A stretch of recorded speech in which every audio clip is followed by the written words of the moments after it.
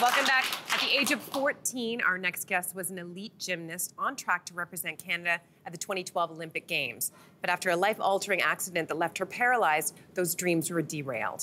And with 75,000 followers on TikTok, almost 12,000 on Instagram, and a viral response video to Candace Owens, she is leading the fight for disability access. Here to share her story is social media influencer and accessibility advocate, Taylor Lindsay-Noel. Thank you so much for joining us today. We're truly honored to have you on the show. Can we start at the beginning? As we mentioned, you're 14 years old. You're training to be in the 2012 Olympics to represent Canada, and then you have an accident. Can you tell us what happened? Of course. So I started gymnastics at the age of 5, and it was everything I loved to do and more. And at 11 years old, it very quickly became a job, though, because I joined the national team. Wow. And that meant I got to represent Canada, and I was very bright hopeful for the 2012 Olympics. When I was 14, I went to a regular day of training, and my coach, who had been my coach for years, approached me to do a skill I had never heard of before. I expressed my concerns, but he gaslit me into trying it, and the second attempt, I landed headfirst, broke my neck, and severed my spinal cord. And I found out after the fact that the skill has never been done before by anyone in the world, and he lied about it. Oh my gosh. Yeah. Well, you know, you completely took that situation and you transformed it, and you transitioned to this incredible new career path. You're an entrepreneur, you're also fighting for accessibility rights, but you say that included also a process of grieving. Yes. Can you talk a little bit about that? I think when people think of grieving, they think of a death of a loved one or, a death of a pet. Mm-hmm. But grieving can also be the death of your former self. Mm-hmm. And I had to grieve Taylor the gymnast, and I had to grieve Taylor the athlete, and all of the future plans I had for myself, put that to bed, acknowledge it, and then find ways to move forward, because I'm never gonna be that version of myself again, but I still have a really full life left to live, and I'm gonna try my best to ride it till the wheels fall off, no pun intended. One of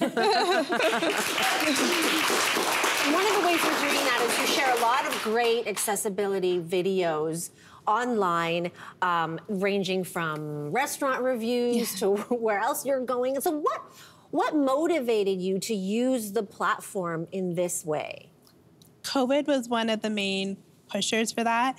I was so waiting to go back out and be with my friends, but we would always talk about, when we go back out, we gotta go back to this restaurant or this restaurant, and we could only come up with 3.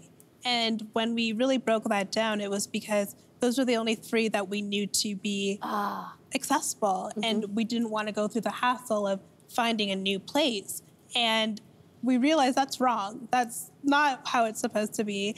And the idea to start documenting that process came out to show people what accessibility really looks like, because people tend to gravitate more towards video than just writing. And it bloomed into something so much bigger than I could have ever imagined. And now I also share what an accessible life can look like through what I do in my job as an owner of a company, and as well as being, a reviewer. And people love it. People keep coming back for more and more. And you also post frequently about fashion and makeup, something that's important to a lot of us. Talk to us about some of the challenges you face when it comes to those departments. Well, I love makeup, and I'm getting into loving fashion. But with makeup, I would never be able to hold the tools properly. But I've found adaptive tools or just little hacks that I felt like could help somebody else. Something as simple as weaving a brush in between my fingers in order to put on my lip liner. Or with fashion, I always had a really toxic relationship with it, because when you're an athlete, your body is skinny and tight and everything just fits properly. But now in a seated position, I didn't really know what to wear or how I should style myself. And I'm about to be 30, and so I got Shael, my stylist over there. She, oh my God. She is absolutely phenomenal, because she's helping me to embrace the inner work that I've done for so long and really present it on the outside. And I think she's doing a pretty good job. You look fabulous. so much.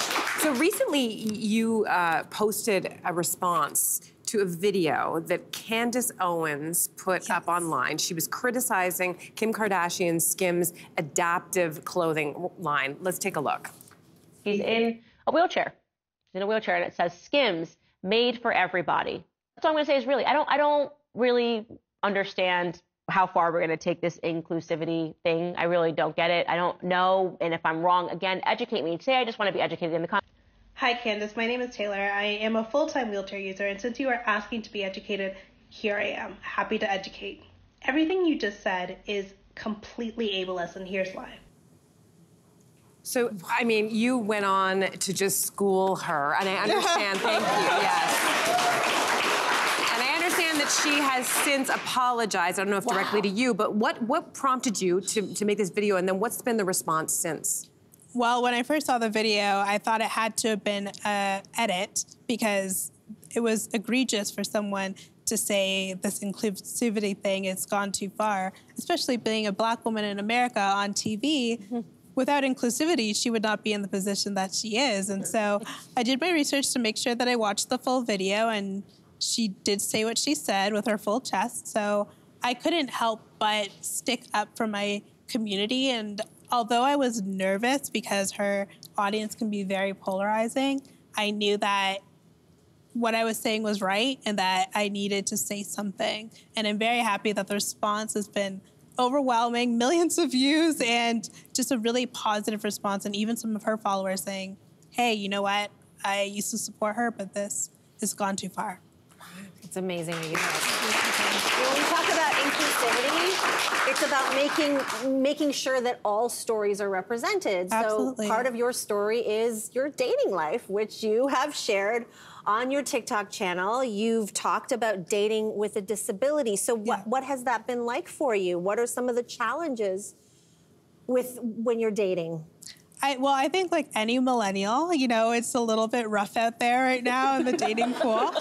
But when you add the added layer of having a disability, there's a lot of other things you have to take into consideration. For me, I know that I might not have the world of a pool to choose from, but the people who I'm going to interact with are open-minded, tend to be more empathetic, and in the experiences I've had, you really have to get to know each other first. Mm-hmm. That trust factor has to be there, which I think is a lot more different than the transactional relationships a lot of people have. And so, although I haven't found the one, I know that I've had really deep connections with people, and I think that is something that's special, and I want other people with disabilities to know that they can do it too. Yes, they can. They can. Oh my God. I cannot tell you how grateful we are that you have joined us today. Thank you so much. No, thank you. We'll be right back after a short break. Thanks for watching. We've got lots more discussion and debates on everything from food and fashion to pop culture and current events. Don't forget to click like and subscribe.